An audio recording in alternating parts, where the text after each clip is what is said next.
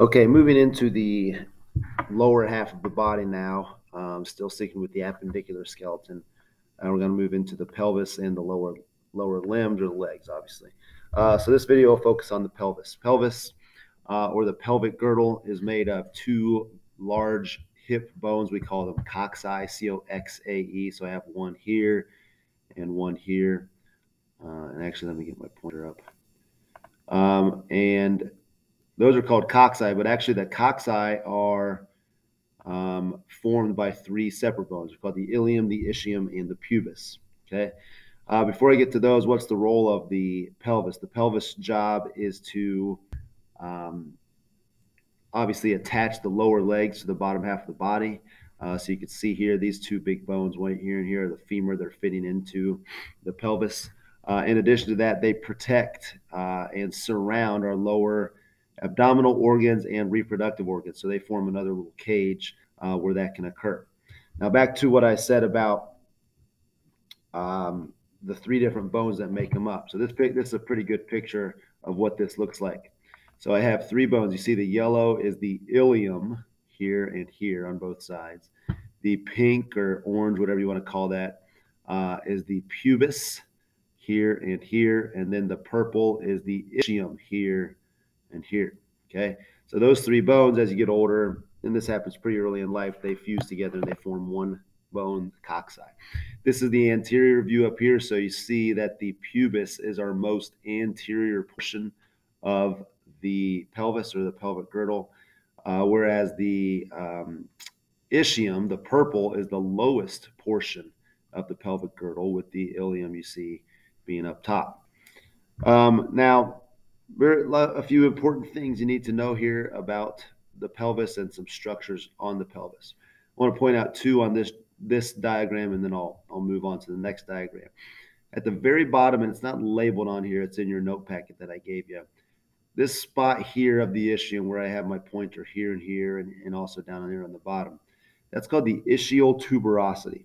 The ischial tuberosity is the lowest point of the pelvis. So when you're sitting in your chair, you're watching TV, you're at school, take notes, whatever, and you're sitting straight up, all of your weight is being supported by the bottom part of the pelvis, or the ischial tuberosity.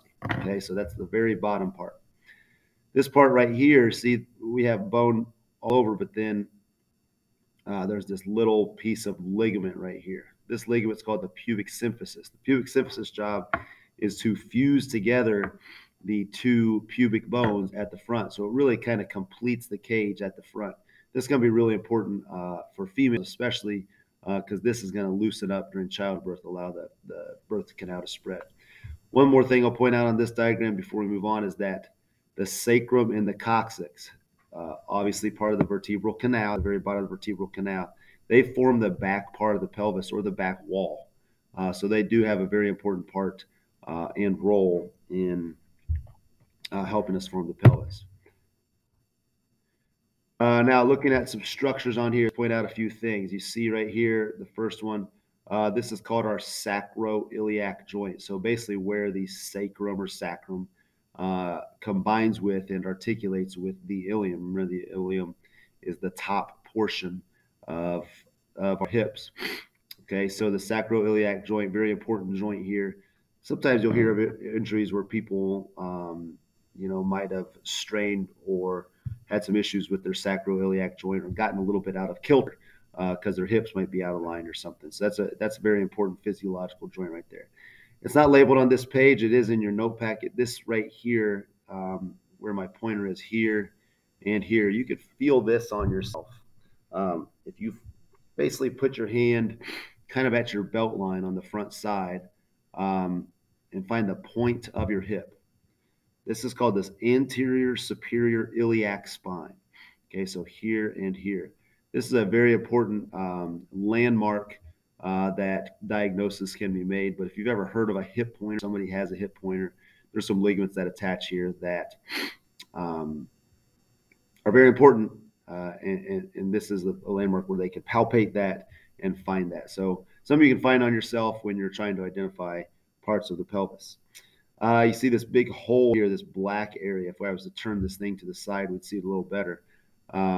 this is called the acetabulum.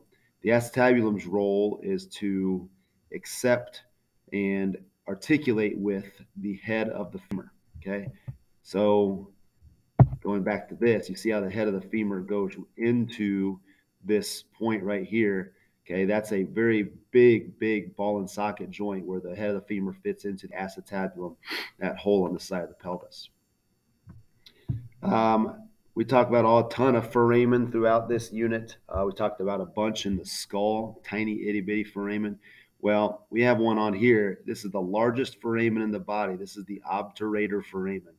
Okay, we got one on either side of the pubic symphysis, the obturator foramen.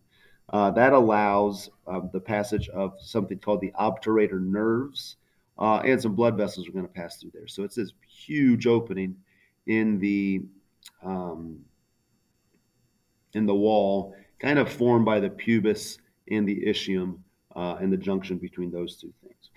I already mentioned the pubic symphysis on the previous slide.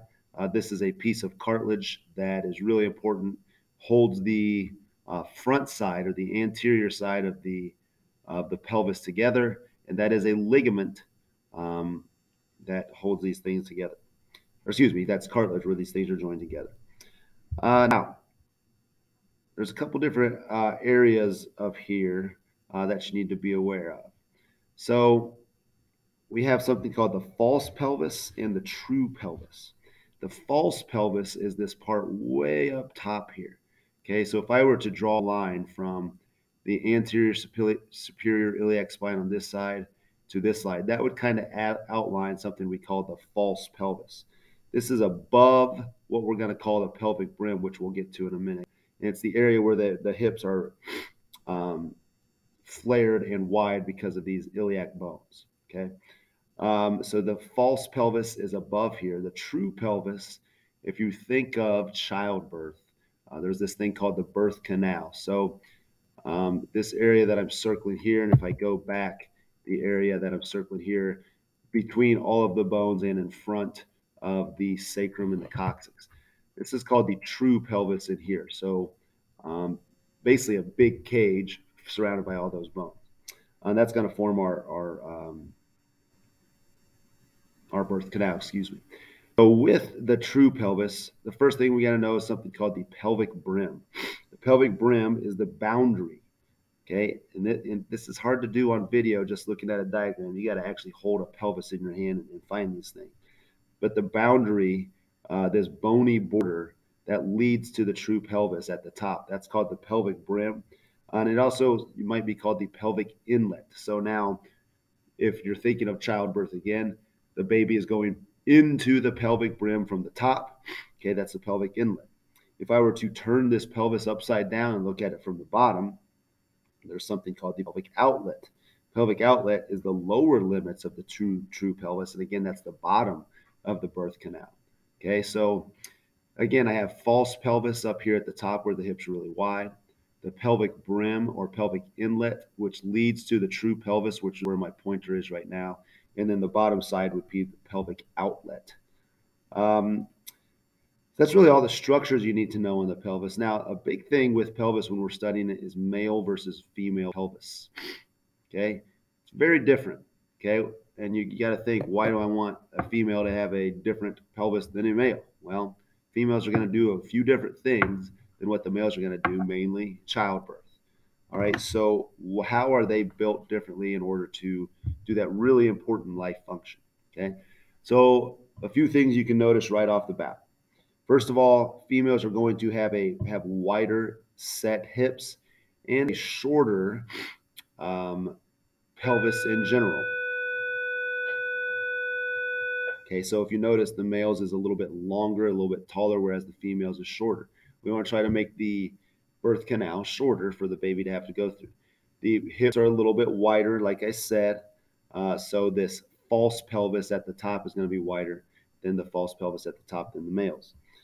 A male will have a narrower and a deeper pelvic outlet. So basically the sacrum is going to be longer where in narrower, whereas in females the sacrum is going to be a little bit wider and the pelvic outlet is going to be larger or wider. with a short and a flat and a wide pelvic, or excuse me, sacrum. This is one that a lot of females don't like to talk about, but the male's coccyx is actually going to be a lot less movable. Okay, now I'm not saying you go around wiggling your coccyx, but the coccyx for females will sometimes move and bend or even possibly break during childbirth. So they're built in a way that allows that to happen where it's not going to cause damage. There's something called the subpubic angle. So this area formed by below the pubic bones and between the ischial bones. Okay, this is the subpubic angle here and here. In females, the subpubic angle is going to be greater than 90 degrees. And the subpubic angle is sometimes called a pubic arch. So either one of those is correct. This is going to be greater than 90 degrees in females and less than 90 degrees in males. In females, the pubic symphysis, this piece of cartilage right here that holds these bones together, is going to soften. And when that softens, it stretches a little bit and it allows the birth canal to open up a little bit more. And then just in general, females are going to have some lighter and a little bit more fragile hip bones and pelvic bones that allow for them to move a little bit during childbirth so that the passage of the child can get through and the birth canal is able to open up a little bit more. So that is our pelvis, again, protecting reproductive organs and attaching our legs to the lower half of our body.